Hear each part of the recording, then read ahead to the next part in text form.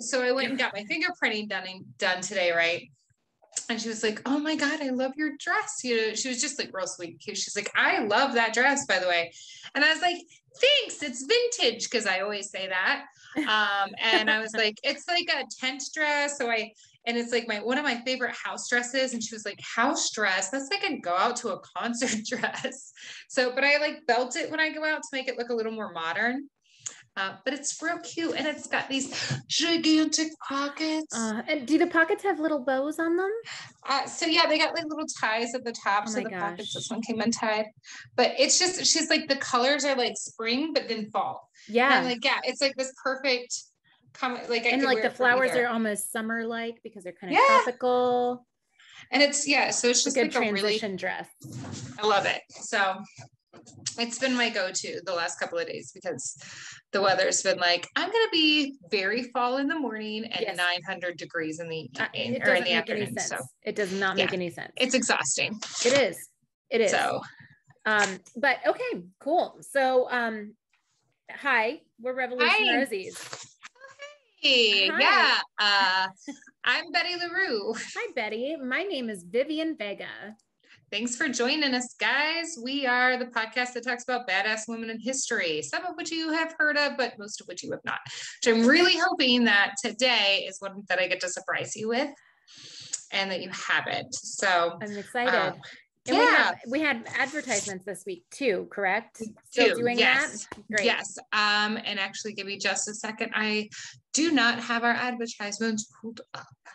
Oh my gosh. I know. Can you believe me right now? I don't know what to do since our next episode, it will be in October. I have 2 to 3 awesome women to do. Mm-hmm. And I don't know which I should do. I'm thinking of this one particular one, not doing her because you had one similar and I don't know. So I'm not going to, we have a live show. We do have a live show coming up. Yes. Okay. Give me 2 seconds. All right. Okay. Let me get back to where I can see you. You don't need to see me. Lost my goddamn mind. I need to see me at least. You're very pretty. I would want to see me if I looked like you. You're so sweet. You're very pretty as well. You're looking all like glowy. Oh, except for this one pimple. I have one. Oh, lucky you. My face. I thought that pregnancy would bring me much less of that, but oh no, it's not really like that. They like to pretend it is so women continue to get pregnant, but it's not. Well, I am getting much bigger. I'll show you mine. Yeah, you do your twirl. Oh my goodness, you popped. I did. Popped. Yeah. I am popped. I feel like you popped since I saw you. Since I gave you the cupcake this weekend. I know. Yeah, you were just like, because I was looking, I'm like, oh, she's just got like a little. No, you popped. Yeah, the baby is like. Well, I hit 20 weeks in like 3 days. I have a friend who is pregnant, and she's been texting me, and just like saying certain things, and she was like, I don't know if this is because she's Mike's father's wife's daughter. So like his stepsister, like my sister-in-law. Right. But they were adults when they got married. So like the relationship's not like, oh, we're siblings, because they were very grown up. But anyway, she's pregnant and she's texting me, she's like, oh, I hope this isn't too TMI. Man, my crotch hurts. Is that okay? And I was like, oh, girl, I'm so sorry I didn't warn you about that, because I was mad that no one warned me about that, because everyone forgets about it. Yeah, it's totally normal. It hurts real bad all the time. See, like, I don't remember that, but it's been almost 10 years. So here's the thing though, until she said something, I was like, oh my God, how did I forget the crotch pain? Because I was angry that no one warned you. So just remember, at the end of your, towards the end of your pregnancy, your crotch is going to hurt. I'm not ready. Rude. I cried because my mom sent me a picture of myself when I was just born, just out of the womb. And I was fucking huge. I was fucking so big. And I cried downstairs. Casey thought I was kidding. He thought I was like laugh crying, but I'm so scared. Like Winston was, smallish. He was 7 pounds, 7 ounces and like, 20 inches long, small. I mean, a normal baby. Right. And I'm like, oh shit. Like, what if this next one is me sized, What if she's I'm trying to remember, like I was 7 pounds and some ounces. I should remember this, but I always forget Hazel's exact size. I'm the worst. His was really easy. It was 7'7". So it was 7 pounds, 7 ounces. Easy. That's good. Yeah. I don't even know where my baby app is anymore, that I was keeping track of it. I'm plus I can't freaking see my phone half the time. So whatever. But yes, Hazel was larger than we expected because the ultrasound technician kept being like, oh, she's gonna be so small, she's like 6 pounds, and I think she was closer to 8. Oh my god, she was a good sized baby. So I don't think she was an average size baby. She wasn't big by any means, but we were told she was going to be, oh man. But when you're expecting a 6 pound baby, right? You get a 8 pound baby, it's definitely different. But I'm going to tell you right now, being that it was the first time I ever pushed anything out of my vagina, I had no clue how big she was. No, it's like the most satisfying shit you'll ever take. You're just like, oh, thank God. I know. It's done. Like, you're just like oh. I know. Yeah, it was so good. And then it's really funny too, because like Mike saw her head and like all you see is like this little, like, I don't know. He's like, it was almost like from what I was seeing, you would have thought that her head was going to be the size of like a tennis ball. Mm-hmm. And then suddenly this giant head comes out. So he was like, I can see her hair. And they're all like, oh, she's got such blonde hair. She's so beautiful. She's got such blonde hair. And then he just like grabs my hand and is like, oh my God. Oh my God. Because he was like. Casey laughed the whole time. He laughed. It was like, I can't believe. Yeah. Like, I can't believe you're doing this. I can't believe this is happening. Like, I don't know what. My body doesn't know what reaction to give, so I'm just gonna laugh. Yeah, and he was like, I didn't mean it like I was making fun of the situation. It was just so weird. Yeah, like his brain just couldn't handle it. It was just like, there is another human being coming into existence right now. Like this room now has 4 people, and soon it will have 5 people, and I don't know how to handle this. Yeah, so that's fun. Anyways, sorry, I got distracted from. It's gonna happen. We're probably gonna keep doing it. So I had a really busy week. I went to an awesome wedding, Punks in Love. Cute. Yeah, friend Rachel, who I met through like burlesque and my band and everything like that. She had a wedding in Cleveland, and it was at a bowling alley, and it was very punk rock, and I think you would have loved it. Oh, that's it was amazing. So cool. So fun. They got married at the bowling alley? Yeah, at the bowling alley. Like, and it was a really, really old school bowling alley, to the point where like nothing about the lanes were automated except for the fact that it set the pins back up and brought the ball back to you. You had to like write down your score. Whoa. Yeah. So it was super fun. That was a lot of fun. And like, we went to this really cute B&B, which was like a tea shop B&B, which I thought you would absolutely love. I mean, like, right now. Sippy. And it was so we had a good weekend. I made Winston's birthday cupcakes. They were a hit, girl. So glad. I was in a panic all last night because the wedding cake I made, like I made my first wedding cake, and the wedding cake I made was at the wedding. It was a Wednesday night wedding. And I'm like, my little sister, it was a friend of hers, which is how she heard about me, to like message and ask. And she's like, and I'm just like, have they cut the cake? Did they like the cake? Is it good? Did it get stodgy? Is it too dense? And she was like, everyone loves it. Like everyone loves it. The bride loves it. I was like so anxious. I sent the bride a picture of it when I got it finished. And I was like, she messaged me right back. And when I asked her if she wanted to see a picture of it, but she hasn't messaged me since I sent the picture. Like, that can't be good. And Danae was like, don't worry about it. She just got like, she probably doesn't listen to this. She's like, her boss just bought her flowers for the wedding, like her bouquet, and she hates her bouquet. And I was like, that's not better. Like, she already hates her bouquet. What if now she hates her bouquet and her wedding cake? But she like, it took her like 10 minutes. So I was just like not breathing for 10 minutes. And then she was like, oh my God, it's everything we wanted. And I sent them a wine bottle. I had made a label. on the wine bottle for the wedding. So I was like, thanks for being my, my first wedding cake. Here's a bottle to commemorate. That was a yes noise. It took me like 4 tries. Yes. So it was pretty big week. I got a job since we last were on the podcast. I'm going to be doing what she actually wants. Yeah, I'm going to be a software engineer with JP Morgan Chase, which is really cool. Yeah. Really big tech company. So that's amazing. I did a hackathon, which was so stressful. I don't even like the name. The name gives me anxiety.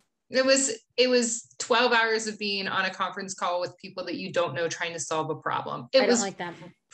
Really tough. But they were really wonderful people. I had a really great team. And yeah. Oh, and another thing that I didn't get to tell you that I wanted to tell you yesterday, if we had got to record yesterday, was I got asked to come back and speak to the latest class at True Coders. So I went back and talked to the class again. Oh my gosh. So yeah, and I messaged my my advisor and my trainer, my teacher. Afterwards, he was like, "Oh, thank you so much for doing that."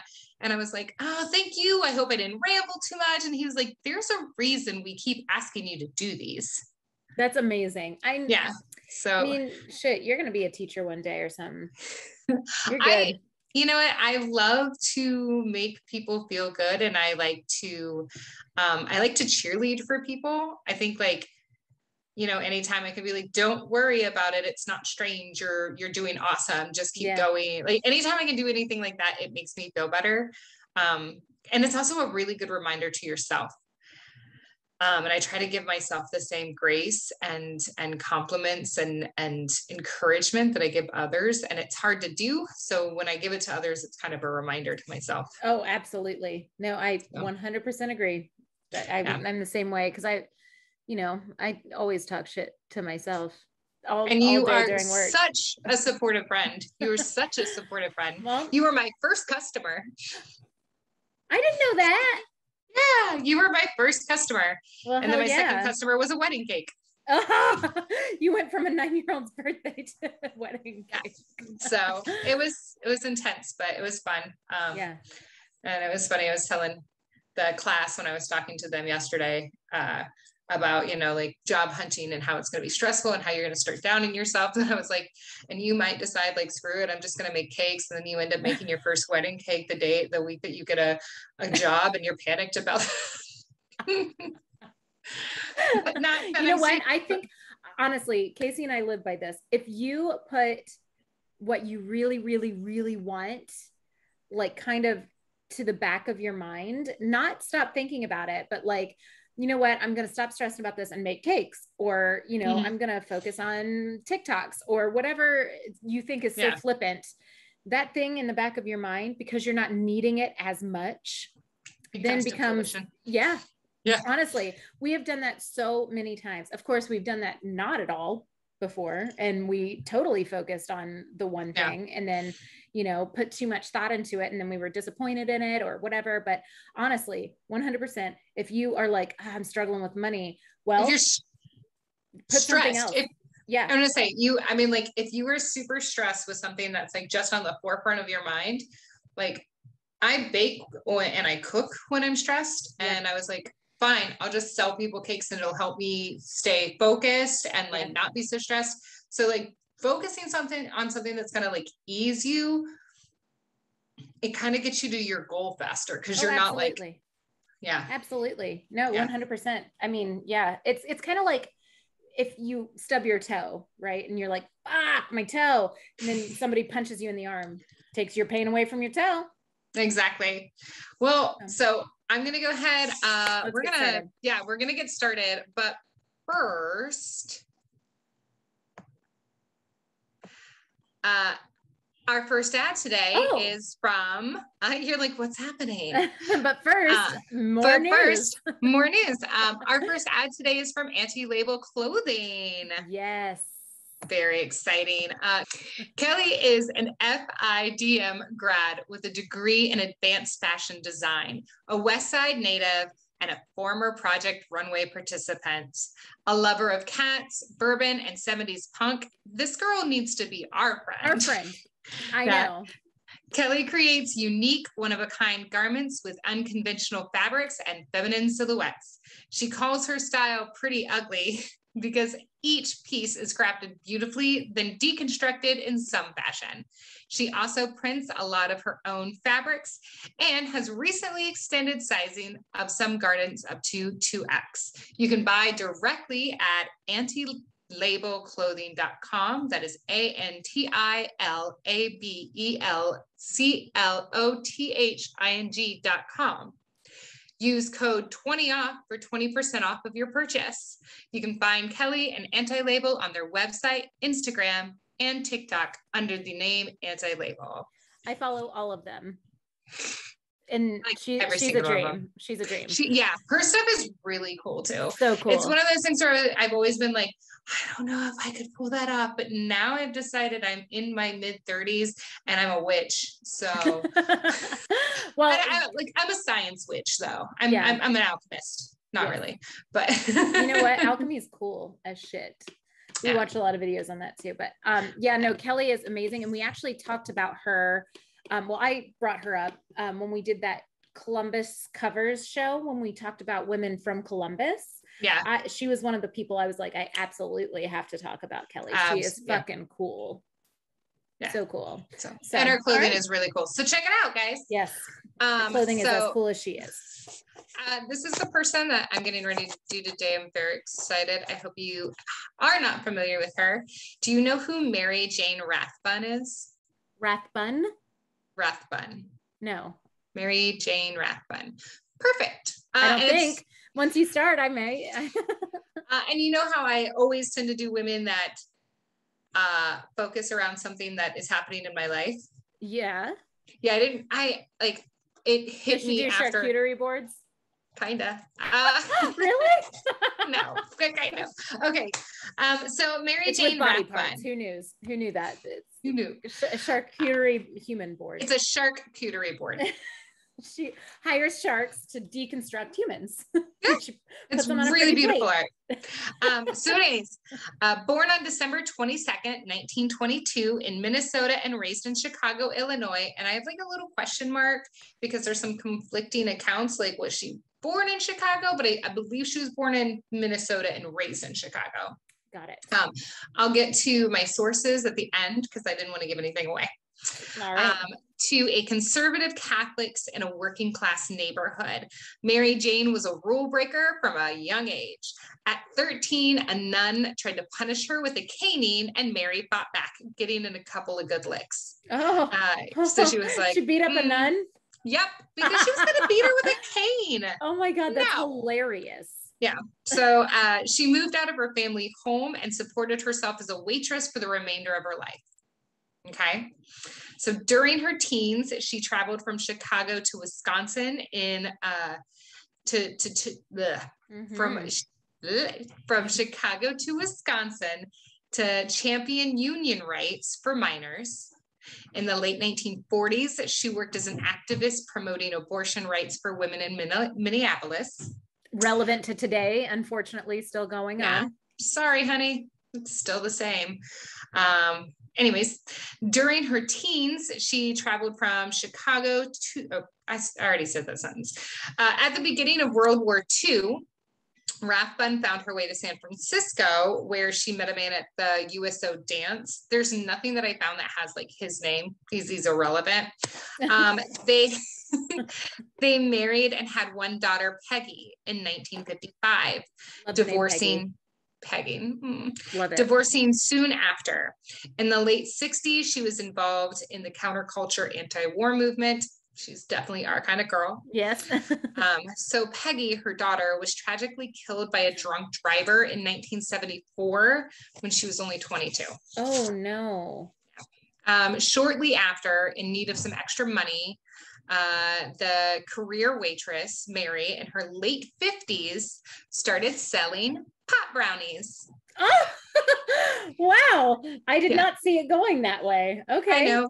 Rathbun advertised her original recipe brownies via flyers around the neighborhood bulletin board. Was she still in San Francisco? Yeah. Okay, that makes sense. Her magically delicious brownies were very popular. And it's estimated that she was selling over 600 brownies a week for $20 a batch. Wow. That is so many brownies. At this time, Mary lived in the Castro, a predominantly gay neighborhood in San Francisco, in a housing project for the elderly. Because, like, mind you, she's in her 50s, and she's all by herself. Mary was never quiet about her goings on, and actually her friend Dennis Perron, who comes up a lot in her story, even sold them at his supermarket Big Top.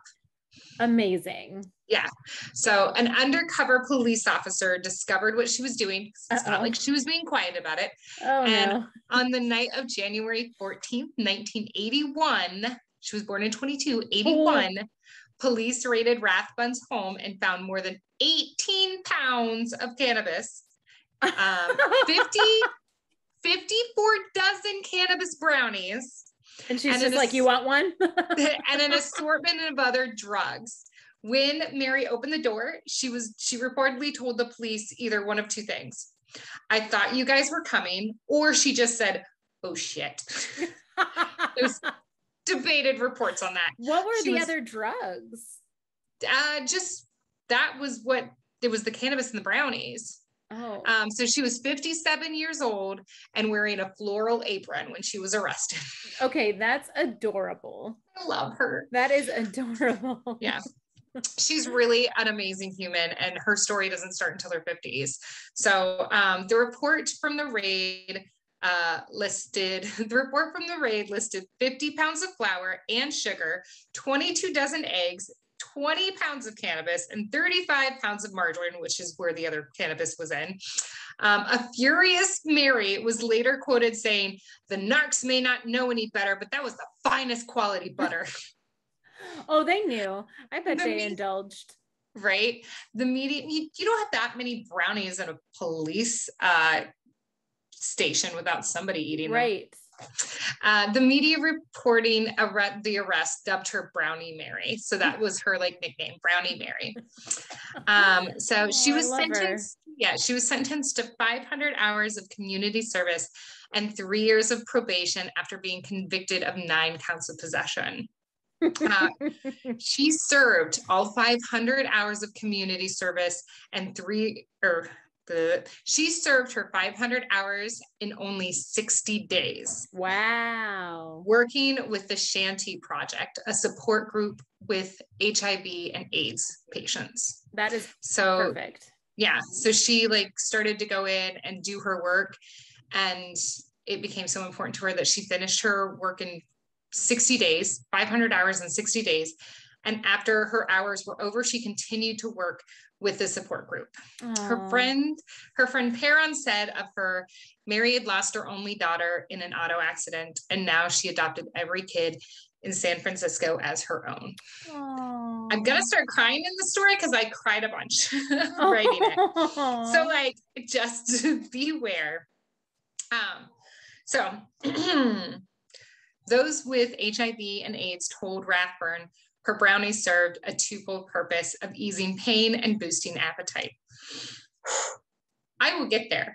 You got this. I got this. Give me a second. I'm going to take a drink. Okay.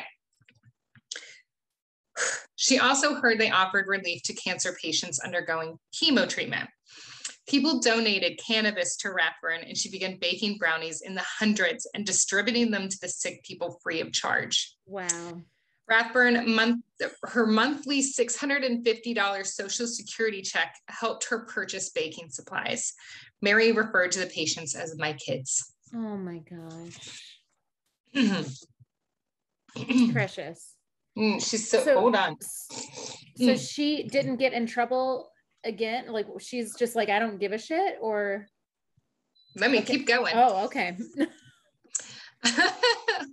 On December 7th of 1982, so she's 80 now, 80 years old, Mary was on her way to deliver cannabis brownies for a friend who had cancer when she, by chance, met one of the officers who had originally arrested her in 81.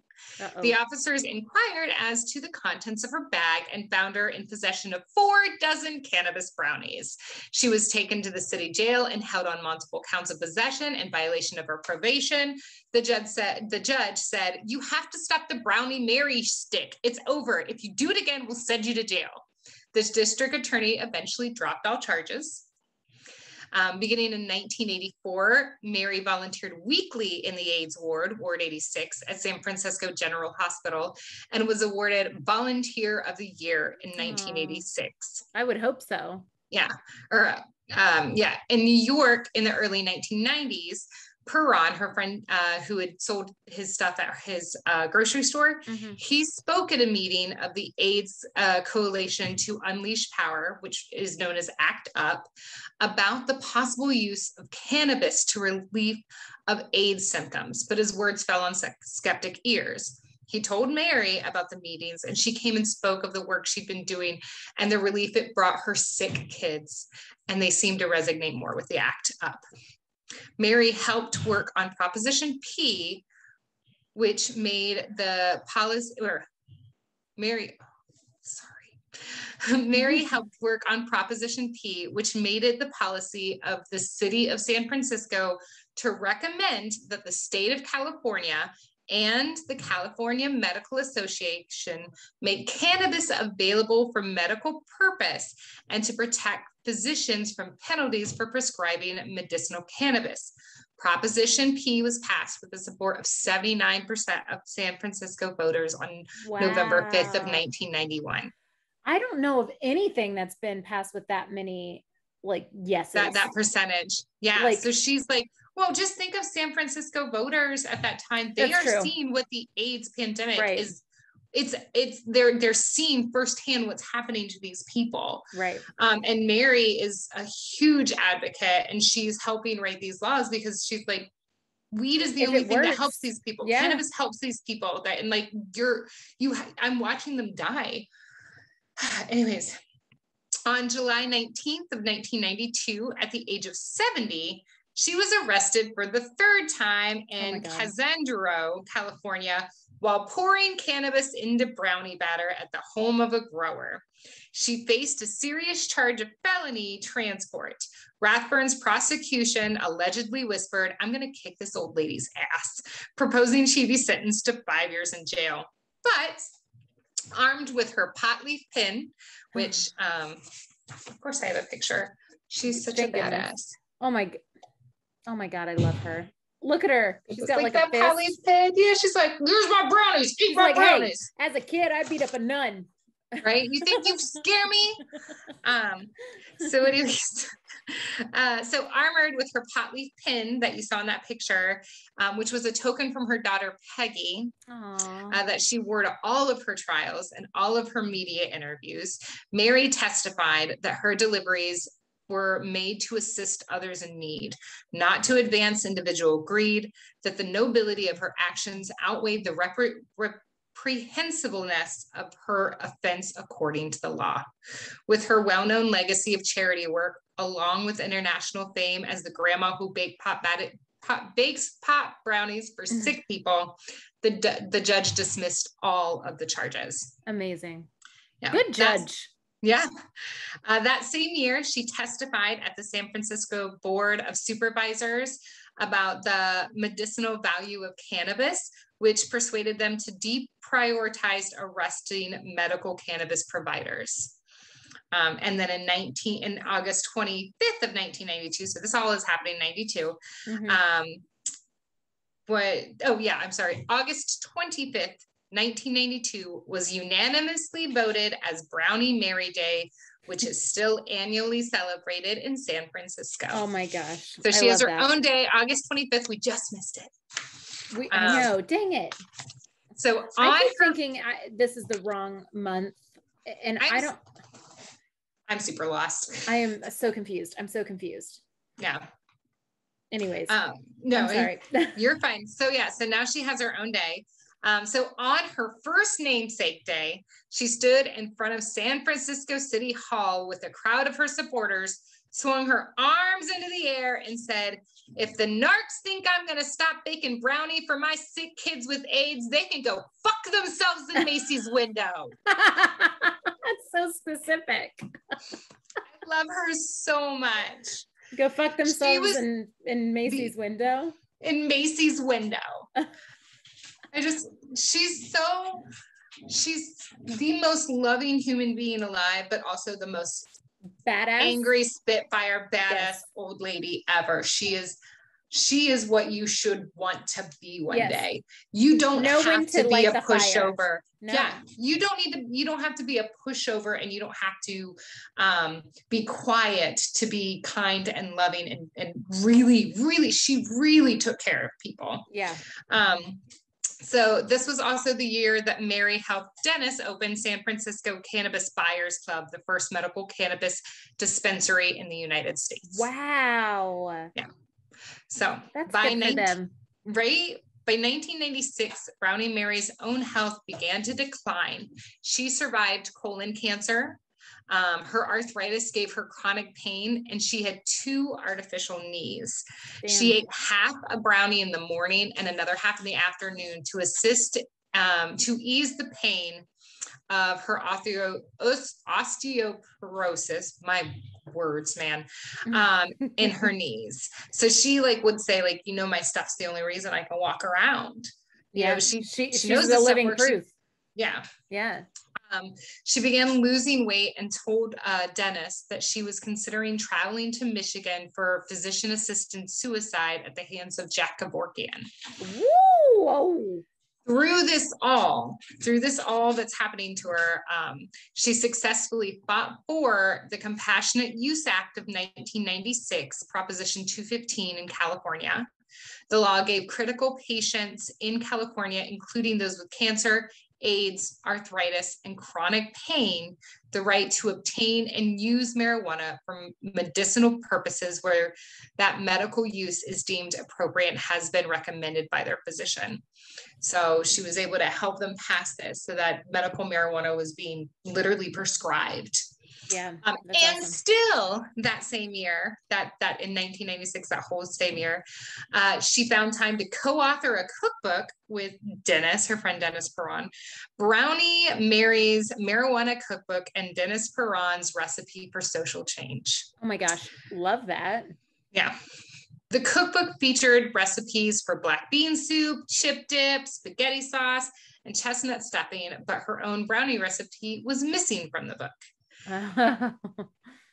When and if they legalize it, I'll sell my brownie recipe to Betty Crocker or Duncan Hines, she told the New York Times, and take my profits and buy an old Victorian for my kids with AIDS. Oh, yeah. Oh, I love her. Okay, this one's going to be hard for me. This one, for some reason, hurts my heart. Dennis said of Mary, of course, people were dying all the time. Sometimes you would just see her walking on the streets, crying for her kids. Sorry. It's okay.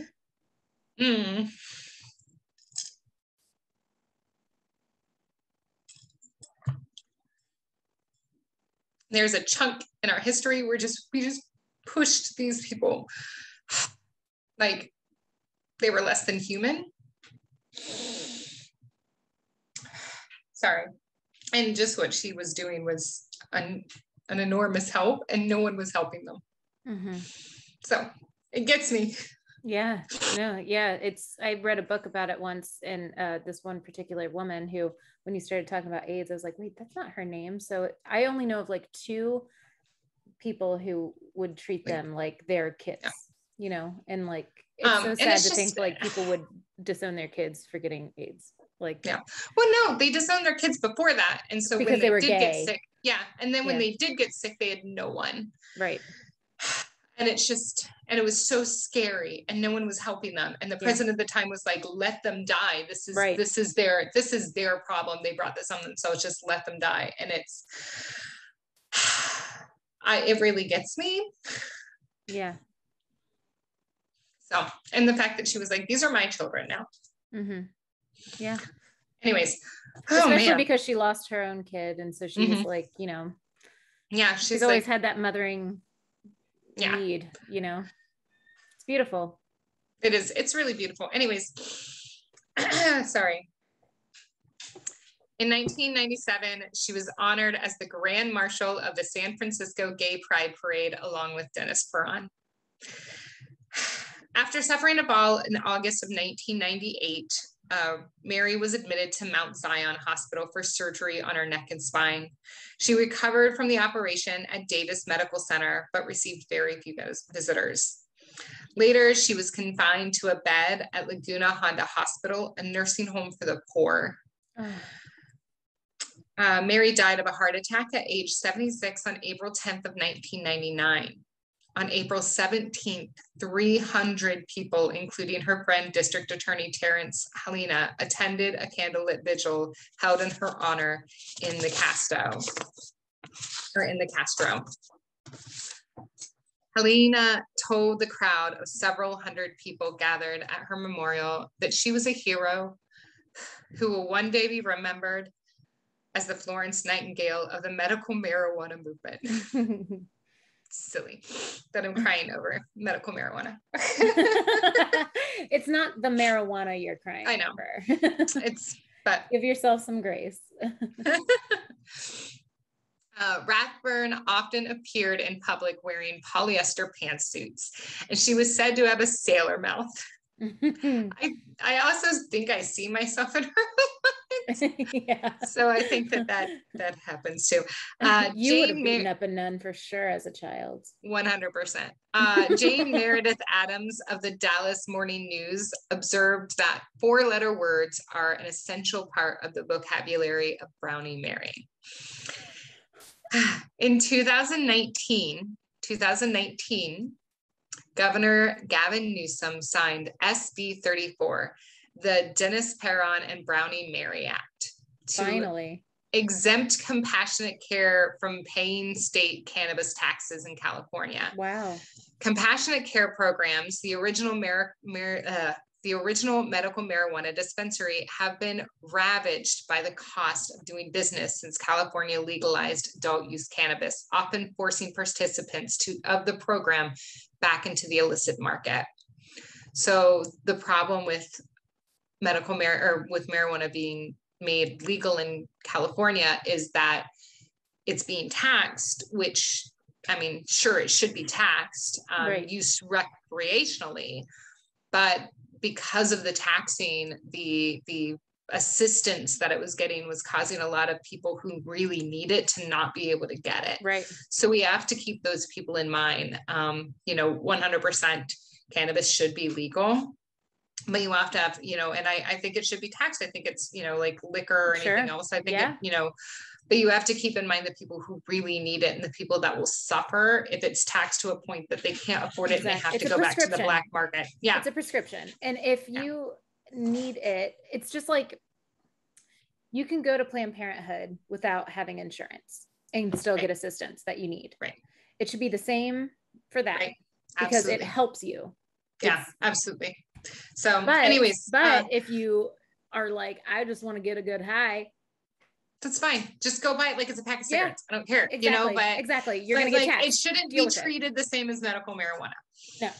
Anyways, so my sources were, and this is the reason why I didn't want to read them at the beginning. Wikipedia, obviously, the New York Times, Healthy-ish, Leafly, Food 52, High Times, and Weed Maps. There it is. High Times and Weed Maps. I was like, if I tell her my sources, she's going to know where the story is going. If she hasn't heard of Mary, I don't want her to know where the story is going. I didn't know that story at all. And so she's the reason why, if you're in California and you're listening, you can spark up a doobie and no one can say anything, because Mary fought for that. Amazing. Yeah. I wonder if they make any gluten-free special brownies. They do. I haven't found one. They have vegan, gluten-free special brownies in California. In California, for sure. Yeah, for sure. Yeah, that's like the allergy central. Right. But so anyways, that is the story of Mary Jane Rathbun, aka Brownie Mary, AKA the badass old lady in polyester using 4-letter words to take care of her sick kids. I love it. That was such a good story. I was super excited to tell you about it. She's a really cool person. All of the pictures you see of her are just really fun and wonderful.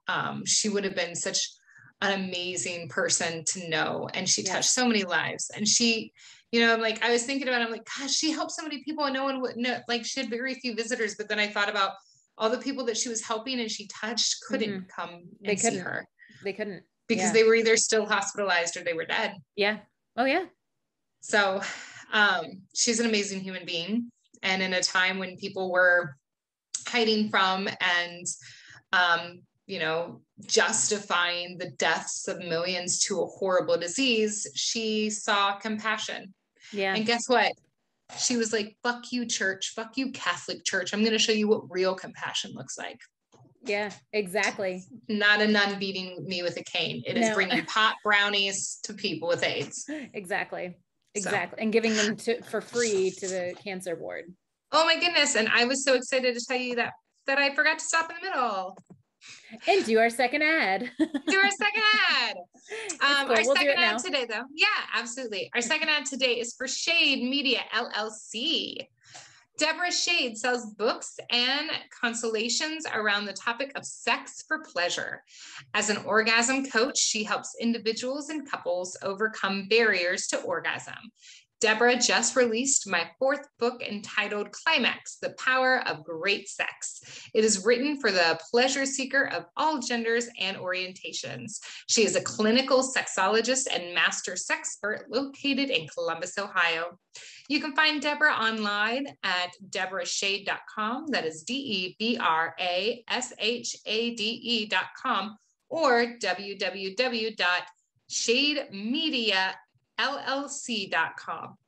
And also on Facebook, Instagram, Twitter, that's TW. I was like, what's TW? And you're please, what? Time Warner? Time Warner's not a company anymore. Oh my God. Please me at Shady on Top. Shade Media is offering an hourly consultation for 25% off. They're usually $75 an hour. Just use the coupon code SHADE25. Climax is available on Amazon and Barnes and Noble. And Deborah Shade is such a cool person. Love I've been friends with Deborah her for years. Yes. I read her first book. It made me blush. I think I was pregnant when that one came out, and I was reading all of the horny books. And I was like, what am I doing this for?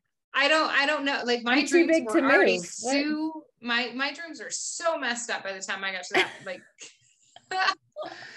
yeah, but she's great. I love Deborah Shade. You know what? And it wasn't a super long episode. I just want to say, guys, what's happening in Texas is fucked. Yes. It's really fucked. And it makes you feel really, I'm just really angry. Mm-hmm. I'm very angry.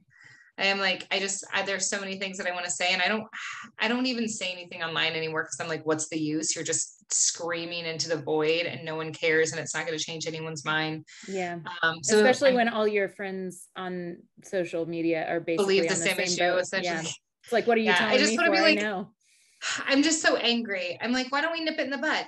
Why don't we say if you cause an unwanted pregnancy, then you're going to be charged with child endangerment and assault with intent to cause bodily harm. Right. Why don't we start going after the men who cause, because it's never the woman. The woman didn't get pregnant. The man impregnated her. So if we want to stop abortions at the source, constantly pregnant. Yeah. If you want to stop abortions at the source, we should. Oh, but it's not about that. It's not about that at all. If you want to say that the second that the heartbeat starts, that it's a human being, then they should start getting child support the second the heartbeat starts. Absolutely. Then they should start getting tax credits the second the heartbeat starts. Yes. Then they should be able to take out a life insurance policy on the fetus. And if they have a miscarriage, they should be paid out. Yes. If they have, if it's a life that's growing inside of you, then you should be getting food stamps for it. Yes. So where's all of that? Assistance. Where is all of that? If that is an actual life. That's not even touching the, you know, rape and incest part of it, or the part where, like, if I deliver this baby, I will die. Exactly. That takes all of that out of it. It just ignores all of it. Yeah. It ignores the fact that if you die in a car accident, they cannot take pieces of your body to save another human's life without your consent. Mm-hmm. Why do you have to give pieces of your body while you are living without your consent? Because it's not about the life. No, it's not about the life at all. It's about controlling women. It's about what a man does to a woman stays done, no matter what they want. Yeah. Gotta procreate in this overpopulated world. How dare you kill something? But I don't want to end on like an angry note. I just thought we should bring it up because we should bring it up. Sure. It should be brought up. We're all angry. Do not fuck a Republican for the rest of your life. Absolutely not. Or fuck a married one and see what happens when you get knocked up. And you'll get an abortion real fast. Mm-hmm. Yeah. But anyways, so on a higher note though, just try to keep the compassion in your life from that Brownie Mary had. Yes. And not like the Republicans in Texas have. Right. And even if you get arrested 3 times, don't stop making brownies for your kids with AIDS. Yes. I like that 4-letter word thing because it could be love or it could be fuck. Yeah. 4-letter words are essential to the vocabulary of Brownie Mary. And keep that slogan alive, y'all. Yeah. It could be love. It could be fuck. You can go fuck yourself in a Macy's. In the window of a Macy's. It could be shit. It could be shit. You can have the bad days and you can yell and you can scream, but give yourself grace. Absolutely. And find compassion. Yes. And smear lipstick. And raise some hell. Goodbye. Goodbye.